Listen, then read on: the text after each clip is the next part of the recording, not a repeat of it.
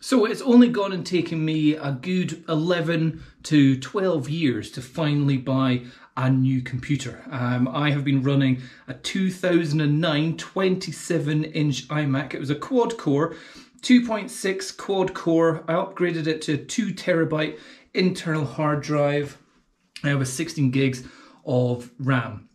And it's done me 11 years, and it's still doing me. I've only sold it because I thought I could take the cash from that and plow it into my next new computer.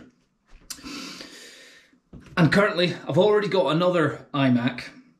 This is one which I've got from work, and this is another 27-inch, but it's only, and this one's relatively new. This is a 2014 iMac that I'm rocking here, with only 8 gigabytes of RAM and but a 3.5 quad core i5. So I thought pretty powerful, and it does all the video editing that I need, and it's the bomb. It's only got 1 terabyte of hard drive as well. So that was a big change, going from a 2 terabyte down to a 1 terabyte. My data management, data workflow has had to change quite a lot through that time. So I'm easily using around about, about 500 gigabytes or so of storage in this. So anyway, I thought I was needing something to get that was a little bit smaller, a little bit lighter, a little bit more mobile, something which I could link up to an external monitor that maybe I could take out on jobs with me if I go on holidays, or if I'm shooting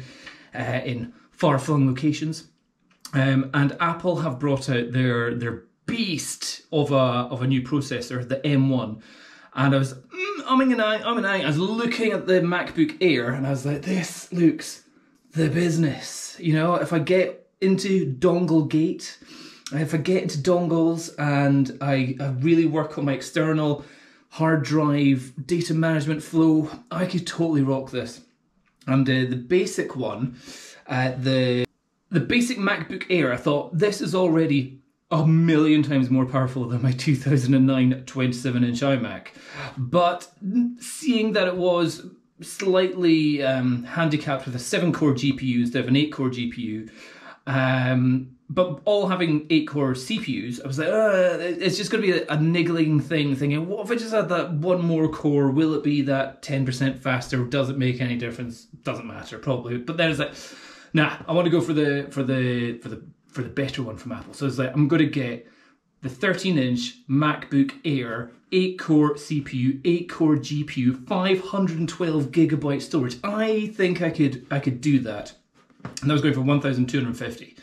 And the fact that it doesn't have a fan, and nothing's going to get clogged up, and it's super light. I was thinking, this is, and I was like hovering over this, and just now, I didn't buy it, because that one being 1,250, I then looked at the MacBook Pro 13-inch, so pretty much exactly the same, almost exactly the same weight, but has a longer battery, has a fan, which is that's annoying, that's something to break down. And the cheapest one was £1,300. And there's almost no difference in terms of functionality, apart it's got like a thing at the top. What's it called? Touch bar. Never used that. Never needed to use one, so that'd be a new experience doing that. But it's like, I could get that, but it's half the memory and it's more expensive. No, I'm not going to get the MacBook Pro. But then on Amazon, for a couple of days just now, there is already a discount on the MacBook Pro M1. So the MacBook Pro, which should be 1,300, is going for £1,192 with free delivery. I was like, oh, okay. So I don't get to choose the colour. It's only the 256 gigabyte one. If you click on the 512 gigabyte one, that is back up to 1,500 or maybe £50 off or something like that. But I was like, okay, I'm not wanting to spend that amount of money for a laptop that I can easily break. So I'm going to have to figure out how to deal with a MacBook with only 250 gigabytes of RAM, of memory, SSD memory, so nice and fast. But in the end, going to need lots of new external hard drives. But I was like, wow, that is cheaper than the MacBook Air. And then saw some video reviews talking about the MacBook Pro, how long the battery lasts, how long it really lasts for. and it is astonishing. So I was like, oh, that does mean I can literally go away for a weekend, not even a weekend, like a 5-day trip to the Highlands, take my drone with me, take my cameras with me, bring them all, and I wouldn't even need to bring a charger. Oh, sounds good, sounds good. So that's what I've gone for. I have gone and bought myself the new MacBook Pro M1, which is with only 8 gigabytes of RAM, only 256 gigabytes of SSD. Oh, that's gonna be scary. But it's cheaper than the MacBook Air currently, because it's got over it's got £107 off on the Amazon store. I'll put links to that down in the description down below. It might not be that in a couple of days' time. So if I delay in fact, I'm going to upload this straight away. I'm not going to do any editing on this. Yeah, if you've been umming and ahhing as you've been looking at the MacBook Air, knowing that you can get the Pro for over £100 off already. That's what pushed me over the edge. So I've gone and got that, and now my next thing is trying to figure out what the hell do I buy now. And there's so many extra things I need to buy. So the SanDisk Extreme USB-C 10 gigabits a second. I think that's what that is.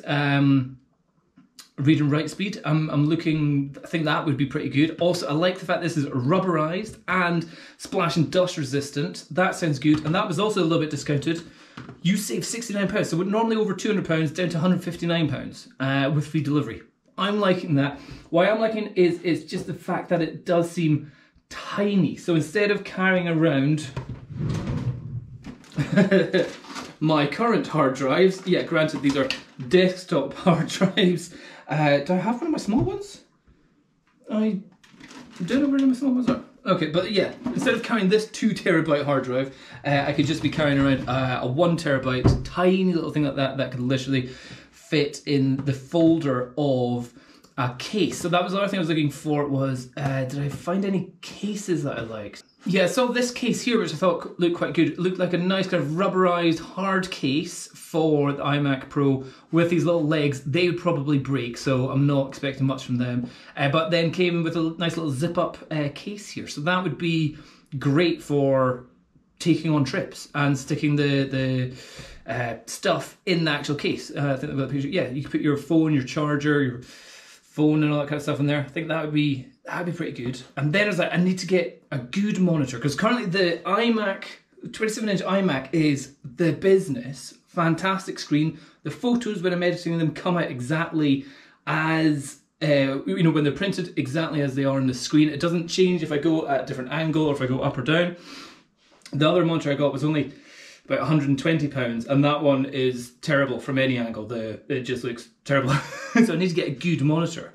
So I'm trying to figure out what monitor I get, and again, not wanting to spend huge amounts of money, but this 300, there was one which I was seeing, which is, yeah, is it this one with the USB ports at the back? No, not that one.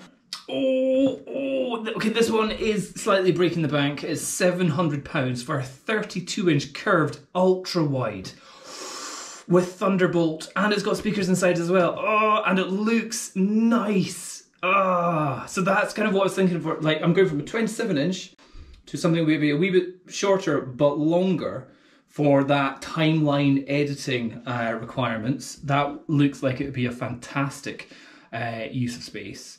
And that just looks pretty, but that's £700. But it does have like USB-C ports at the back for you to get connected with. I just thought that sounded pretty damn good. The dongle situation, because at the moment, for me to put my GoPro SSD, my GoPro memory cards or my camera memory cards, I'm just using a wired up.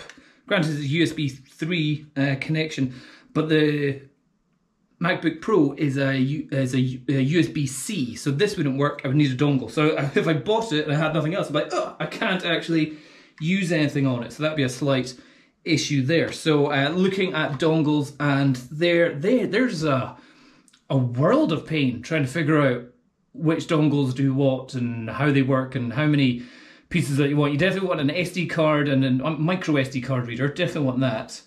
And I think, do I want an extra 2 Thunderbolt cables going in, because then I could have one going up to the monitor and then one giving power, and I don't know.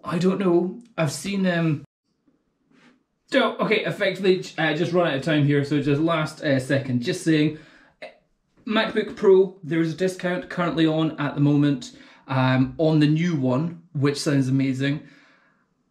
Have any of you got experience of dealing with your your data management of going from a 2 terabyte to 256 gigabytes?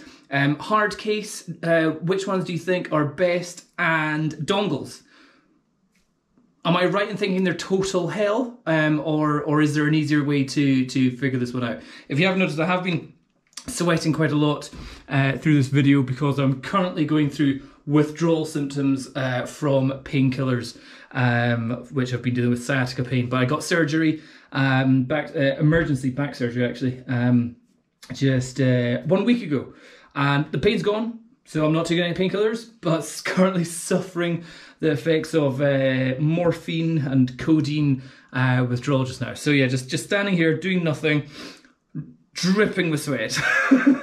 Whew, painkillers. Not the best thing for long-term use, that's for sure. But yeah, keen to know your experiences with this, and if any of you have bought the MacBook Pro, if you're excited about it as much as I am. Cheers, speak to you later, bye-bye.